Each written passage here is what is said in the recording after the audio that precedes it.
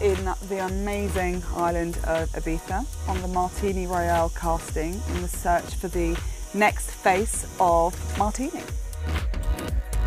They've asked me to come and direct this shoot, and I thought, who better to come out to Ibiza with me than Bryan. So nice, Bryan. that's very nice, Tom. Thanks.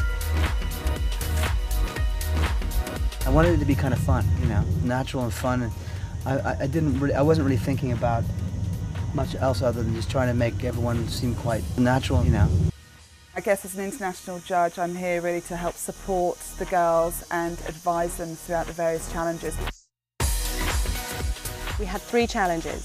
The first was an acting challenge, and then we had a catwalk challenge, and then the photography challenge. For a lot of the girls, it was their first time in front of the cameras, and it was difficult. We have gathered 28 finalists from all around the world, and Martini, it's all about style, and we needed somebody who could capture that, but in a different way. And we're going to do this incredible shot with the 28 finalists, which is a big challenge, I can tell you, to shoot 28 women at the same time. And it's 28 real people as well, which makes it much harder. You know, if you had 28 supermodels, it might be a lot easier to pull off because, you know, they're used to it. It was quite interesting to try to make it work. And it's all down to one picture.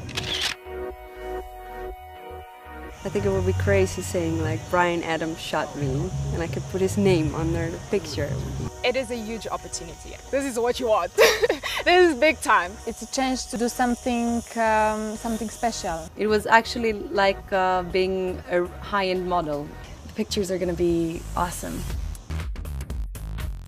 The girl that wins and is selected as the face of Martini is going to be involved in the most important part of the campaign, which is the 150-year anniversary of Martini. So that's an amazing spotlight. From this, I think it goes down to 7, and from that there's going to be a winner. I think there's going to be a final in Milan. I moonlight as a singer. I've got a book coming out in September called Exposed. It's sort of a retrospective of my photographs. What would it mean to me to win? That would be so exciting. I don't even know where to start. It's a huge deal. And next year is a really exciting year for Martini. To be in the middle of all of that would be mind-blowing, absolutely mind-blowing.